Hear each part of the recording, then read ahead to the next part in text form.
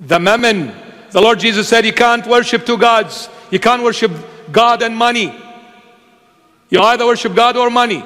You either respect one or disrespect the other. Money today is the god of the religious sector.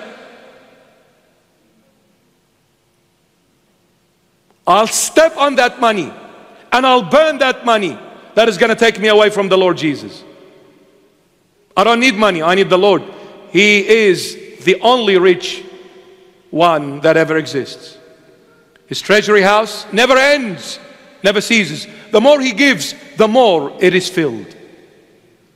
He is the everlasting God, the everlasting King, the everlasting truth. He is the way, the truth, and the life. The love of my life, Jesus Christ. The crown of my glory.